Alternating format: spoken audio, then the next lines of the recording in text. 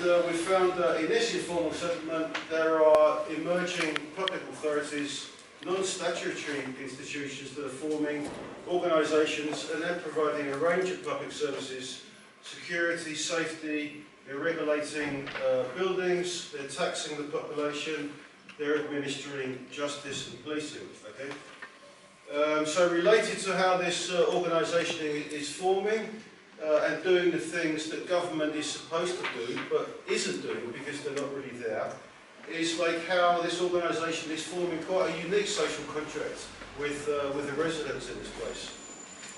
So it's a case of an organisation forming from below, and it's doing things that in any other place in Africa perhaps a local district assembly would do. Okay.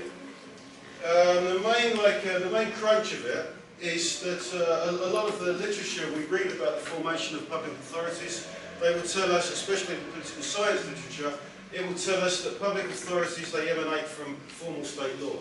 Okay?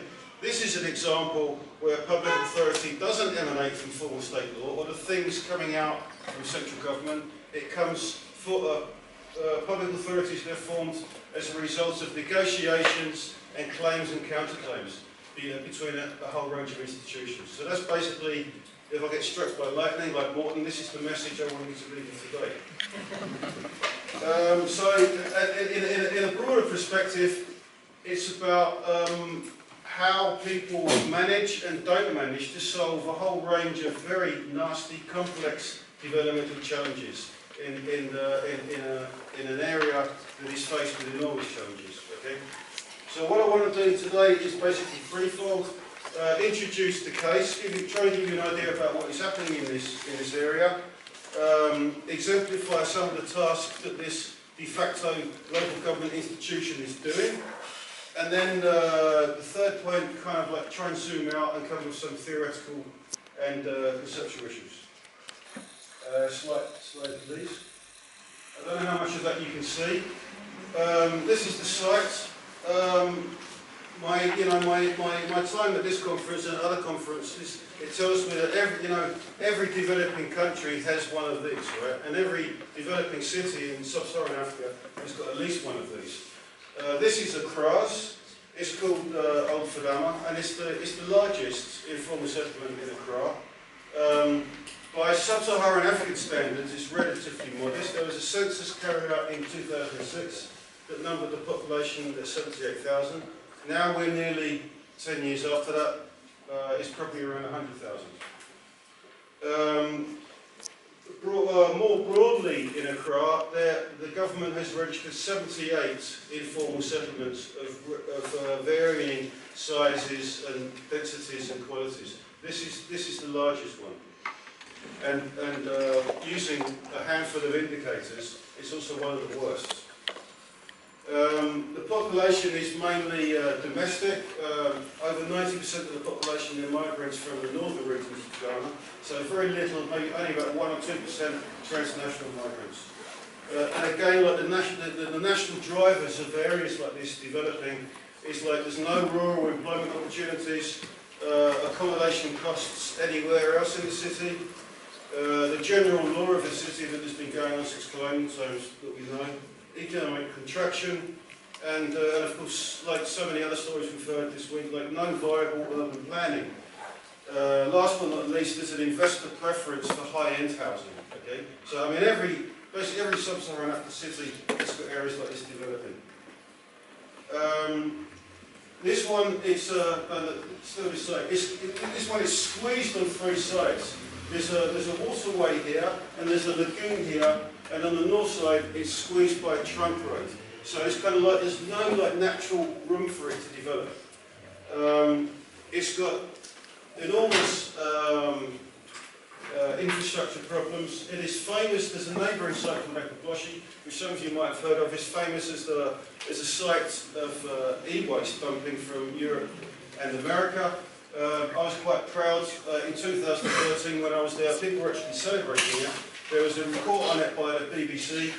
The Blacksmith Institute actually named it the most polluted place on the planet. And people took pride of that. And there were they made banners and said, "We live in the most polluted place on the planet."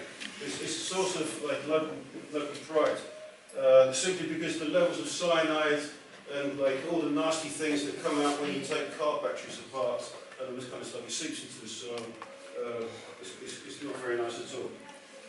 Apart from that, it's prone to flooding. The estuary to the Gulf of Guinea is down here, and of course all the household waste, you name it, it all goes into the lagoon. The lagoon clogs up, and of course it leads to all sorts of flooding problems further up in this side as well.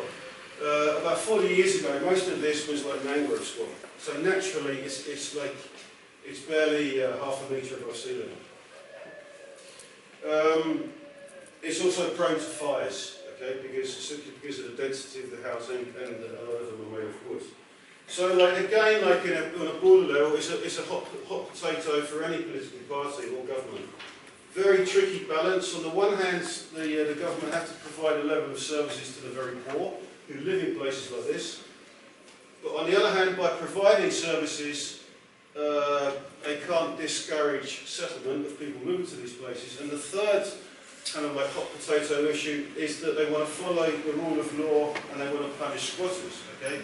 In 2002, there was an eviction notice served by the High Court of Ghana, so it is really illegal. The eviction notice hasn't been served, but since the eviction notice, the Accra municipal authorities, they basically said, like formally, we are not giving any public services to this area. Okay, so there is like a trickle of services. You know, MPs, they have some discretionary budgets. People, they manage to scrounge a lorry load of electricity poles and all the rest of it. But like you know, like law-wise, the place isn't entitled to anything. And of course, from the government's perspective, they can't get rid of them, and they can't allow them to stay. So this is the stalemate going on. Economically, it's extremely vibrant. You know, like any sub-Saharan African city, there's tens of thousands of hawkers and scrap dealers and eateries and marketeers and seamstresses and mechanics and headquarters and all the rest of it. A lot of them, they scrape a living now, and a lot of them quite successfully. You know, accommodation in a place like this, it's really nothing compared to other areas of the city. So economically it's vibrant, but politically it's in limbo. The status at the moment is like the eviction notice has been taken off the table. There's talk of a partial move. Shall we move a part of them? Shall we try and move the people that live close to the most flood-prone areas? Shall we try and partially upgrade it? There's also all sorts of NGOs who have tried to provide like micro loans for people to establish concrete houses. So economically vibrant, politically limbo, and legally it's doomed. That's the situation. Government doesn't want, or it can't develop formal or systematic relations with the area, but it can't ignore the people or the local institutions that are taking shape in there because they're becoming politically important. Slide please. This is a side view of the area. The government have tried, let us say, in agreement with the local institutions that are forming there, they've tried to reach an agreement that says keep the level of housing to 1 story. Okay, and this has worked for the first 20 years. The settlement is about 30 years old, but now simply because of the density of it, the only way to go is up. And now there's 2, 3, 4-story houses springing up simply because of the pressure on the ground. And you can see that, I don't know if you see it, but it's very, you know, people are reclaiming these areas very close to the lagoon, and the more they go into the lagoon, let's say, the more the chance of flooding increases. Slide please. I got interested in the place by, well, I've been interested in the place for years, but one of the things that made me, that influenced the conceptual analytical framework was this. It's a tunnel bridge across, like, let's say, a trash-strewn gully. There are 3 or 4 such bridges. it's a real cash cow for the people who build these things, okay? The city authorities, they can't or don't do anything to stop it. It's totally illegal but highly visible. It's thoroughly locally legitimate, okay? Every day you've got like thousands of people going across these bridges to homesteads, to marketplaces, toing and froing to the scrap heaps, collecting things, taking them back into the city. And these guys who are, you know, like basically day labourers collecting money for a big man who's managed to build such a bridge. So this is clearly like, it's a very vital part of local infrastructure, okay? But it's neither planned or constructed or operated or licensed by government. Like much else physical and social infrastructure in Amsterdam, like the water supply, the sanitation, the building regulations, the schooling, questions of law and order, they're operated and regulated by institutions that are out of government influence. So like kind of like fishing around and looking into who's controlling these things. There's an organisation, slide please. This is called OFADA, the Old Fadama Development Association, and this is their head office, and this is the gentleman standing in front of these goats, is the chairman. There's basically 19 different ethnic groups living in that area, and OFADA allows each ethnic group one member to sit on the OFADA council, okay? Because the ethnic groups are of different sizes, they're not elected, okay? There's some ethnic groups that are a lot larger than others, but it's a way to try and say, look, there are different ethnic groups here, each ethnic group has a member, and like we're going to put a membership together and then we're going to try and develop the place, okay? So it's got 16 members and an executive council. The people who become members, generally they call themselves chiefs or sub-chiefs that may or may not be related to, let us say, the institutions of chieftaincy further north, okay? You've got garbage management, the clearing of fire breaks. Next slide, please. These are some of the things they do. They make sure that the building between houses is spaced correctly. Here, the top right, you can see where they've scrounged some electricity poles. Where there's building going on, they say to people, hey, try and make sure that you build in concrete instead of wood to lessen the risk of fire. And here you can see they've constructed the trees going onto the lagoon. And here they've also constructed like they've made they've cleared the way between the first row of housing and the lagoon to lessen the risk of flooding. Next slide, please. Here you can also see they rally around to collect contributions for the building of mosques. There are mosques everywhere in this place, and because it's a very strong religious symbol. They've got an idea that, okay, the more mosques, it's more difficult for the government to destroy a mosque than it is for them to destroy an illegal house.